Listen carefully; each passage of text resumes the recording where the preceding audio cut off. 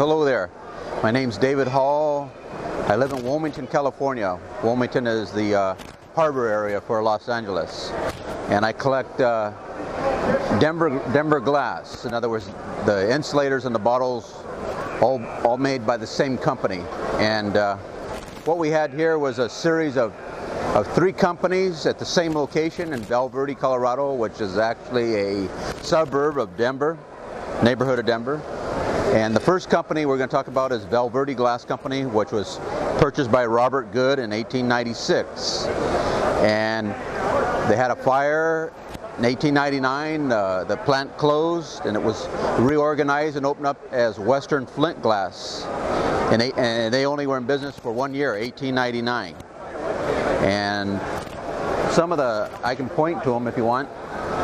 Like here's the insulator for Robert Good. Here's the insulator for Western Flint. And then the third company I'm going to talk about is WGM, Western Glass Manufacturing Company. They were in business from 1900 to 1909. And then of course in 1909 there was another fire and then they closed and never reopened. So those are the 3 companies. And what I started collecting the insulators because I love the colors, shades. And then I started going to the insulator shows, and one particular fellow of mine, his name's Mike Miller, that lives in the Denver area. He started bringing the bottles that were made by the same company that made the insulators. So the most 90% of the bottles here are made by the WGM company. And if you see this buckle, the nickname is a buckle, or it's an ellipse with a line through it, or an oval with a line through it. It's similar to their logo that was on their letterheads. So they had many customers. You can see the states there. You can count 9 different states that they had customers in. So the customer base was very large.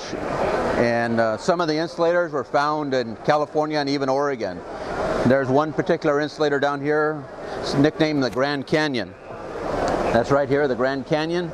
They were used on a line from Williams, Arizona to the Grand Canyon. And those were probably made by WFG because of the color shades.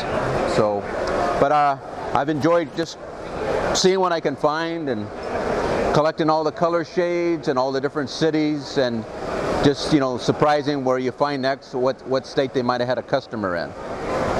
And so they made a lot of food product bottles, olives, pickles, mustards, extracts, shoe fly whiskeys, berry bottles. There's even a milk bottle, I don't have one yet, and a cathedral pickle as well.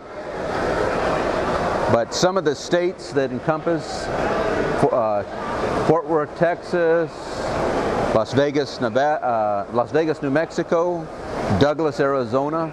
There's a couple of Douglas, Arizonas right there, very rare. In fact, of the whole state of Arizona, those are the only 2 Arizona bottles that are made by the WGM company. And that's right next to the ketchup bottles down there. And then you've got Utah. Utah is probably the 2nd state next to Colorado that has quite a bit of Denver-made bottles. So I've got Utah right here. And then on the other side, the middle shelf, I've got Utah. Across there, Salt Lake, and so on. And you've got Idaho. Here's some Boise, and one new one I got for this company is Pocatello, Idaho. And got Cheyenne, Wyoming. And a new one we found recently is some Valentine, Nebraska. It is in the center shelf in the center, that pink one. Valentine, Nebraska. So it's just a lot of fun, and I love collecting the color. And haven't found any from Oklahoma yet, but there is one bottle in there from Salina, Kansas. Top shelf, the 3rd bottle over. And I don't know anything else I can think about saying about the display, but that pretty much wraps it up what the category is. So it's basically one glass manufacturer at one location and all the glass that they made, insulators and bottles.